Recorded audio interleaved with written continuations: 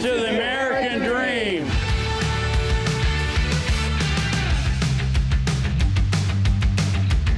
Welcome to the American Dream, Selling Kansas City. I'm your host, Jonathan Goforth, and today I have the pleasure of introducing you to Art Phillips. Art Phillips is one of the greatest American Dream success stories in the nation. Take me through your journey. Jonathan, when I was 18 years of age, I started working for McDonald's March 1st, 1966. At any rate, I wound up turning in my 2 weeks notice. I was going to quit, look for a higher paying job. 2 days after I turned my notice in, the management came to me and asked me if I'd ever considered McDonald's as a vocation. I went back to them and said, yes, I'd love to go to work for McDonald's on a full-time basis and work my way into management. A few months into that, I wound up going to my manager and said, you know, I'm sold on this. I'd like to know what I can do to actually own one. He told me I needed $50,000 in the bank. I needed to be able to go finance $50,000.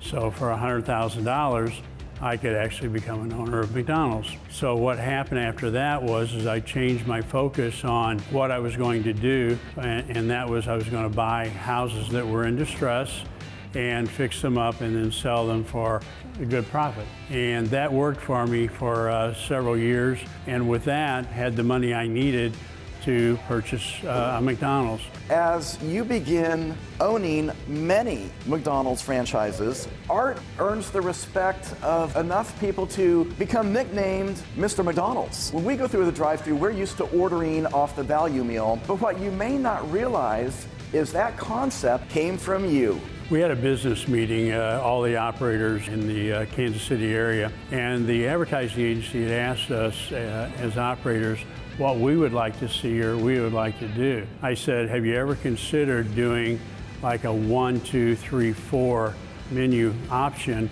where we have a burger, fry, and a drink bundled together? You look around the room, most of the operators here are not into discounting, so they're not, probably going to go for that.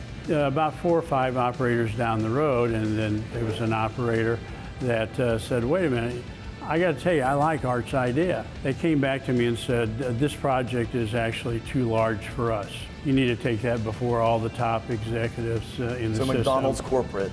Yeah. I only put together 4 value meals. It was a Big Mac, quarter pounder with cheese, filet of fish, and 2 cheeseburgers.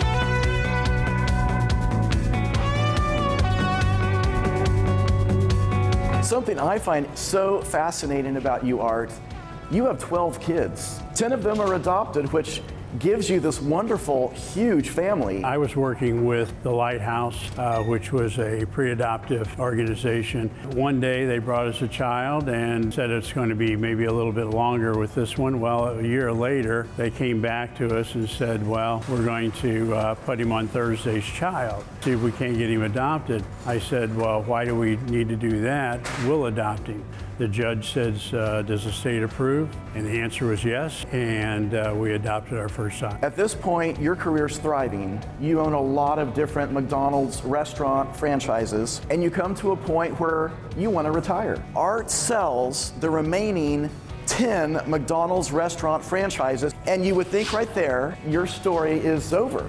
So we're standing in a brand new Tacos for Life. Tell me about what gets you excited about Tacos for Life. Boy, Jesus is good. I wound up, doing a lot of praying about it. My wife was praying about it as well. And we decided we're going to go to Little Rock and give this restaurant a try. Love the food, love the concept of the building, and their mission was to eradicate or stop or get rid of world hunger. God was leading our lives, so He wasn't done with us yet. We yielded to that, and here we are today. This is fascinating. Can we go back to the kitchen and let's make some tacos? Absolutely.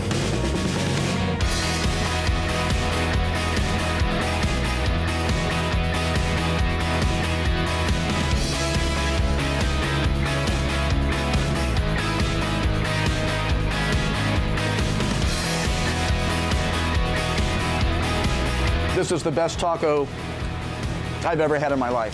Thank you so much for being on the TV show, and I want to thank you for watching today, and please join me on the next episode of The American Dream.